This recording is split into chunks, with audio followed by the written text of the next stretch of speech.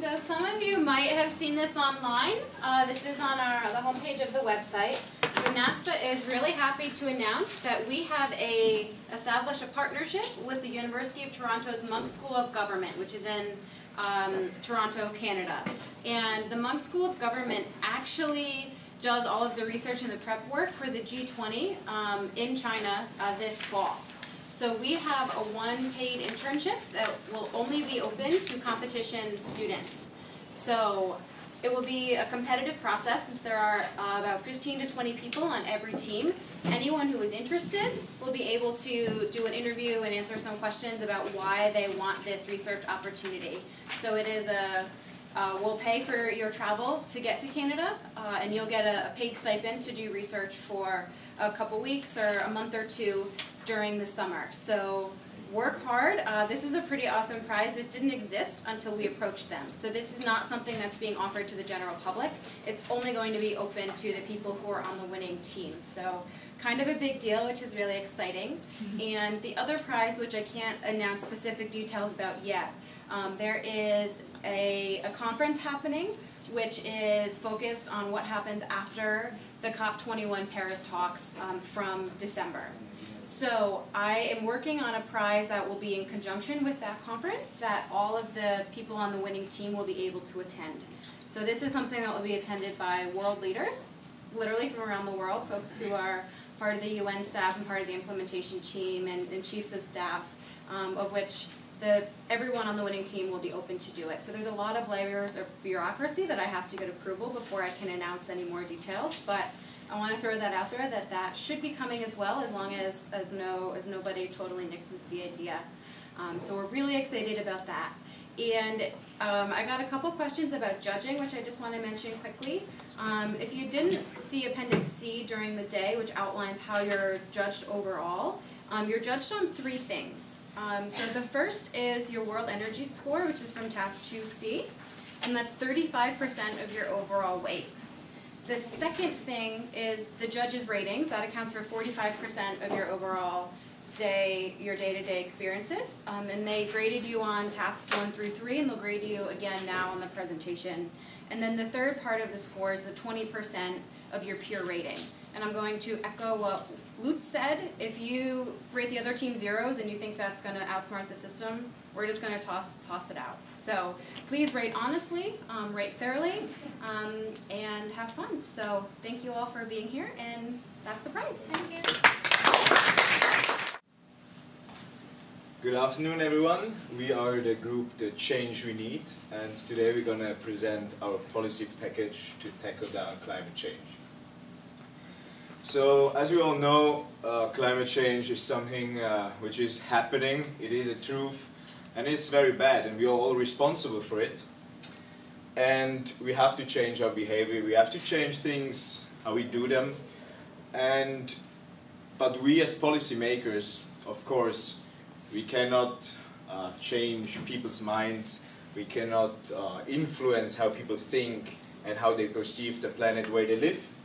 But we as policymakers, we have the responsibility to make policies which ease these developments and which pave the way towards a new way of thinking. And that's also why today we're going to present our policy package. But what we actually want is much more. We have a vision, which is a vision of a more sustainable world where people, as I already mentioned, change the way they behave and interact with this planet, because we only have one planet. And we hope that with our policy package, once implemented, we can create input and motivate other policymakers to implement different other policy packages and lead to more sustainable development.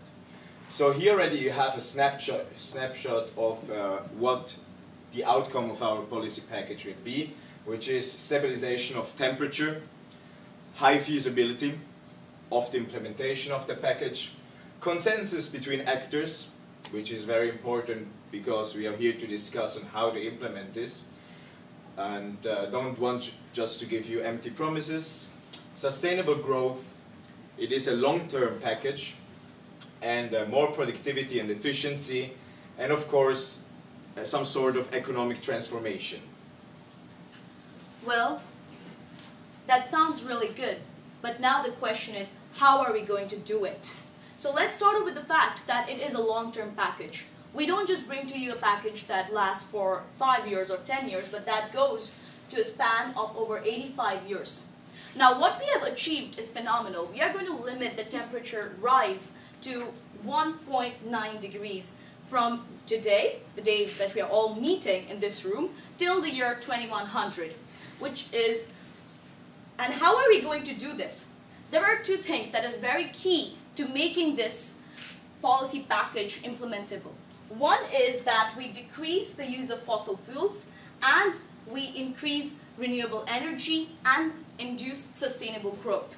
Now, in the policy that we have run and the simulations and the idea that we have developed, which my teammate Mahmoud will be talking you through, we have actually ensured that the sustainable energy gets full focus, so much so that it changes the present status quo that we see in society. Also, what is excellent about the package that we have devised is that it has a feasibility of 8.5, which means that all sectors all across the world and belonging to the G20 countries agree that this is feasible and they can be a part of it and achieve it politically and also domestically and internationally. And this is also going to be achieved through a very good relation between tax and GDP, which will also be dealt on later on in the slides, making sure that the growth is sustainable in the time duration that we are talking about. Now I'm going to hand the floor. So when we go through the model and what type of pricing are we looking at, the key aspect here is that there needs to be a price for the emissions which are causing global warming and the rise in the temperature. And the price that we agreed upon across sectors, we put a price tag of $100 US per ton of CO2 emitted. But then also we have a breakdown here of tax, especially for coal and oil, as they are the most fossil fuels that give out CO2 emissions. But then, and where is this money going? We take the money also to subsidize the transformation. We talk about economic transformation, so we need to encourage the growth of renewable energy, nuclear energy, and also the growth of new technologies, shifting the economy into a whole new direction, and one that is based on renewable energy, and also we need to also give space for growth for the new different technologies that will shape what the new economic model of the future. And also a key aspect here is about land use and forestry, where we will also be reducing them down to 50%. So this is the outcome of our last run. We can see here this is business as usual and where the world will be if everything stays the way it is. And this is a different world that is possible. If we implement this policy package, if every sector pulls their weight, we can actually reach the goal that we all want as countries, as stakeholders on the planet. Is it possible, or are we just dreaming? When we went through, we did our research and we wrote that a lot of countries are already doing that. There are different forms of carbon taxes that are implemented in different countries in different forms. So it's not something new, it's not something that's right, but it's just out there. It needs to be structured in a consensus manner between the different countries, and everybody needs to pull their weight equally. We've seen how the debate has been going in all the different COPs. So it does exist. And does it help the economy? Yes.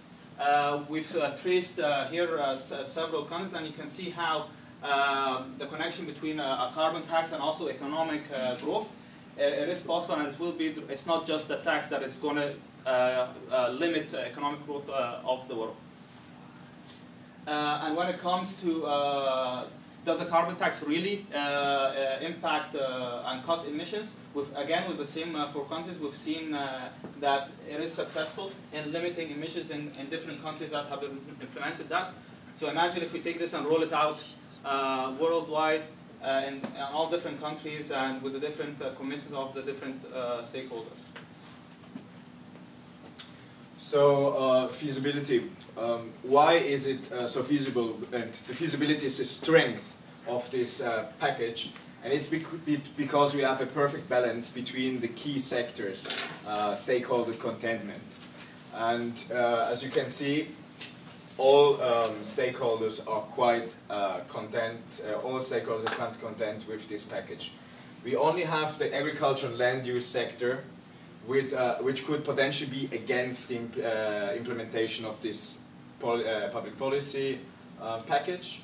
And in order to tackle this down, we have developed some measures. So, I'm going to finally talk about the stakeholders, the strengths, and the opportunities. One of the things that we have to realize, the strength of this package, is the fact that we are going to introduce a carbon tax that will, in the long run, actually cause benefits to the economy. And the next thing is that not only will it cause benefits to the economy, but it will cause a benefit to the economy while causing the control for temperature, while causing a sustainable mechanism for the world to move forward on.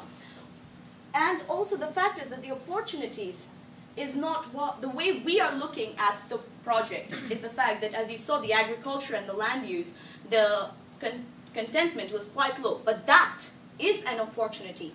The fact is that with the survey that and the research that we have done, we saw that the things that are still unaccounted for can be worked on in the time that we have after the package is on its way, to make sure that these facets are incorporated in the work that we do. And actually, over the span of 85 years that we're talking about, we give them the benefits and the equal benefits that all the other sectors have been sharing. So we are keeping each and every sector in mind while we are talking about this project.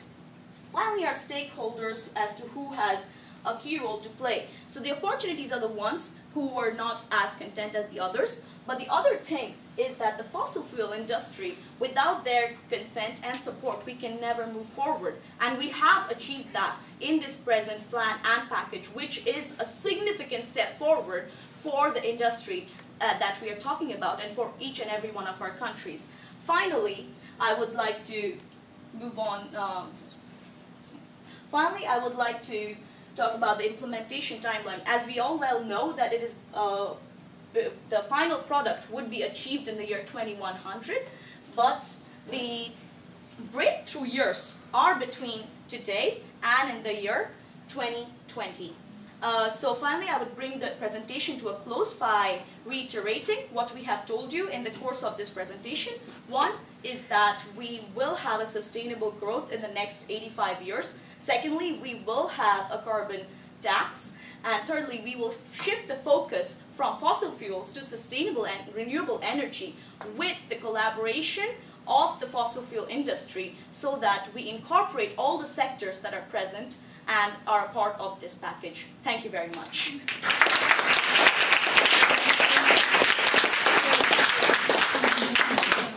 Thank you very much, Team A. The floor is open for questions.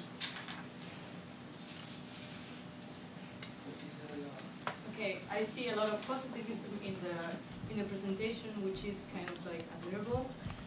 You emphasize about the consensus between actors and the importance of the economy. But I would like to be a little bit realistic, and please let me ask you, in case of an economic crisis like we were living through the last years, how do you think this may affect the feasibility of your project, and how would your team deal with this? So actually, that was a question that came up when we were discussing the packaging of this deal. The thing that has come up with the simulation and with the results we have is our GDP growth is actually at 1.7% with a 1.9 temperature. Now with this growth, as you can see before, if you remember, before the economic crisis hit, the GDPs were soaring and there was a lot of this imbalance between different nations. What we have is a 1.7 growth, which means a steady growth over a long span of time, which would control for a lot of the fluctuations in the market and would ensure that this project can actually be implemented properly. So we're taking a conservative approach when it comes to projections for GDP growth. That's how we counteract for an economic downturn. Thank you for the presentation. At the end, you mentioned that the time frame for the breakthroughs is 16 to 20. Yes. 2020. Isn't that a bit too optimistic? It's going to be like 4 years left for all the research breakthroughs. Well, when we consider the various possibilities we have at hand and the infrastructural level of the different sectors that we are looking at, it was actually found feasible to have the breakthroughs between 2016 and 2020.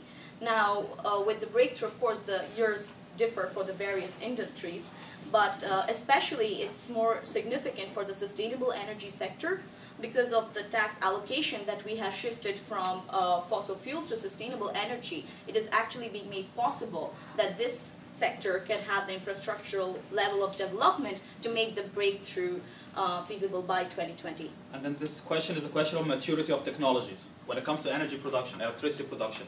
So, if you remove, the fossil industry is heavily subsidized, and we've seen the stats that came out. And actually today already, wind energy and solar energy are competitive when you remove the subsidies that are going to fossil. So imagine if these subsidies are also directed to renewable energy sources. So not only will they be competitive, they would actually make a lot more sense than having an economy based on run by fossil fuel. We have time for one more question. Okay.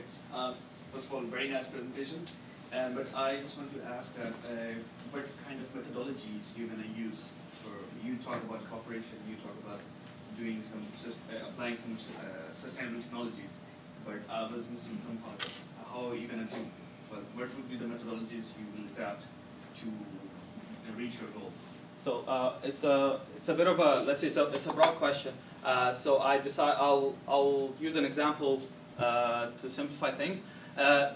The implementation of each technology depends on each country, right? And which renewable energy source would be more suitable to their local reality. Example: Egypt is on the solar belt, so and also North Africa. So it makes a lot of sense that we really push solar energy there. And then when it comes to countries like Denmark and Western Europe, when it comes to onshore and offshore wind turbines, that's where you roll that out. Or we've seen the examples already as we speak today. We've seen it with the London array, we've seen it in Denmark, we've seen all the offshore turbines. And actually, even countries like China today, they are the #1 country when it comes to investment in renewable energy in the year, just in the past year. So, but which technology did they implement? It depends on the reality of each country. So yes, it has to be, this agreement needs to be localized for each country and what works for the reality. Thank you very much. Thank you.